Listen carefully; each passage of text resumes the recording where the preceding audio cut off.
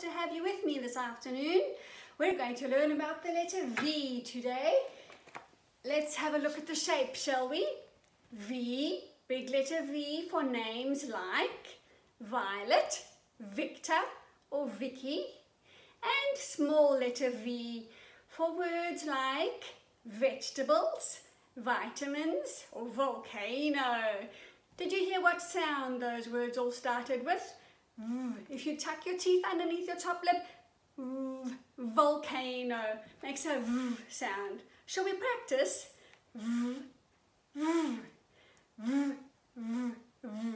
Sounds funny, doesn't it? And it tickles your lip a little bit too. Let's have a look on my table to see what I have today that starts with a V sound. I have some vegetables over here. Vegetables are very good for you. They give you strong muscles to run and play and exercise. I also have some Vegemite. Vegemite is full of vitamin B, also makes you strong and healthy. And then I have vanilla. Vanilla smells like cupcakes.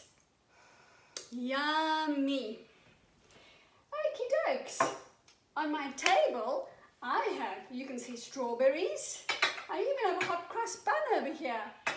None of those start with the V sound, but we're going to use them to make Vegemite volcanoes. Yummy! But don't worry, if you don't like Vegemite, I have a plan for you too.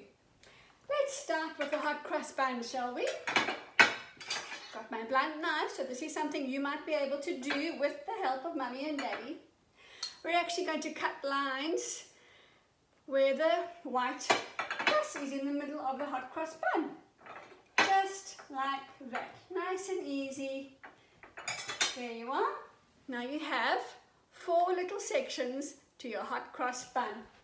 And then in there we're going to put some grated cheese. And if you can't have if you can't eat cheese, you can stuff your hot crust bun with some delicious jam. It will also go ooey and gooey with our volcano recipe. Okay, then we're going to take some Vegemite. Whoopsie daisy, I dropped the lid. And we're going to spread it just on the inside of each little segment. There we go. Just a little bit, we don't need too much. Now, there's our Vegemite volcano ready for the microwave. This part Mummy and Daddy will have to help you with.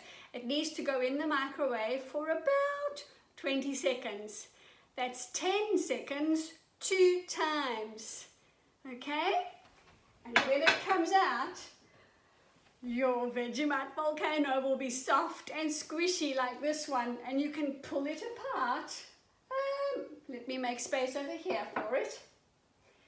You can pull it apart with ooey gooey yummy melted cheese and Vegemite. Oh, look at that stretchy cheese. Isn't that good? Shall I have a little taste? All right, and then we'll make our next volcano. Warm and squishy and absolutely delicious. I need to clean my hands. I got Vegemite all over my volcano. It's so squishy. There we go. I'll keep these ones. There's quite a few together here. Now, I've also used a damper bun. Do you remember the last time we made damper was for letter D? Makes a D for damper sound. And I've already melted the cheese in the top of my damper. But it doesn't really look like a volcano. So I'm going to squeeze just a little bit of tomato sauce so I can squish it up too, just like a volcano. There we go, just a little bit. I can't really use tomato sauce for the hot crust bun because hot crust buns are sweet, not salty like damper. And then I'm going to squish it apart just like I did with my hot crust bun. I'll show you in a seckie. There we are. Oh my goodness, it looks so yummy. And there's my warm, crumbly not hot cross bunny, my volcano.